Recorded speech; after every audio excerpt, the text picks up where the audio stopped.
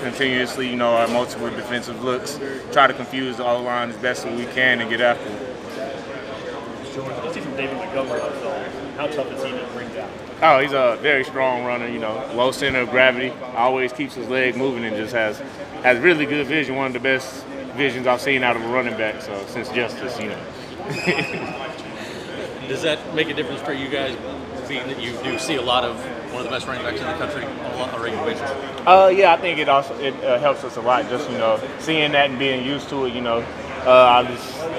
We just have to be ready to stay in our gaps. We can't do really much peeking inside because if you catch you peeking inside, he'll see it and bounce out on you. And if there's a hole, he's going to find it. So you just got to reiterate staying on blocks and staying in your gap and not trying to make a play and do anything special, but be disciplined against a runner with that type of patience. Were you talking about Justice or Thompson? I'm talking about both of them. Okay. I'm talking about, yeah. I'm talking about, they both have really good vision, you know. So Justice is definitely more explosive back. That's the only. But other than that, he's a tough. Montgomery's a tough runner, has great vision. So we're gonna have to be prepared. From your perspective, what makes your defensive front so good at getting at the quarterback? I think we just all take our shots, you know. The defense allows us a lot of versatility and a lot of guys that come free, confuses the O-line, so they never know who's coming, and it can lead to a lot of confusion and busted assignments. So now we take advantage of that as best we can.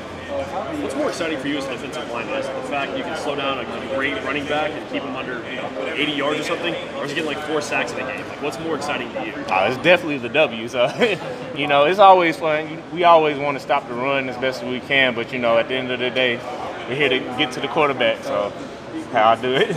What about Mike? What have you seen from Mike on your defensive line so far whenever he's gotten his chances out there? Oh, yeah, he's definitely taking advantage of all his chances. I feel like so far he set a good example, good groundwork for his career here. So 3 sacks already, playing a game in that 2.5 games. So he's definitely off to a good start. Has he learned a lot from you? I wish I could take credit, but he definitely has his own little move set on him. Just so he's long and he's strong. So. You've, I'm sure, gone against Jelani some in practice. How much have you seen him improving? And I'm sure he's had to try to block you at some point. Oh, yeah. How much have you seen him improve in that part of his game? Oh, yeah, he's improved a lot. You know, he couldn't block anything when he first came to tight end, and now he's one of the best blockers we have on the offense. Definitely getting better. He's strong, so it's just a matter of him getting his hands right. And once he learned how to do that, he's gotten a lot better in that aspect of it. That's all he really needed to do. Jordan, you guys are already at 24 sacks this season. You had 30 all of last year with pretty much the same guys. Is there any difference, or what would you kind of attribute that to? Yeah, new defense. You know, some fun defense. You know, guys out there flying around, confusing the whole line, and we're just really getting after it this year. We've seen out of Iowa State's offense.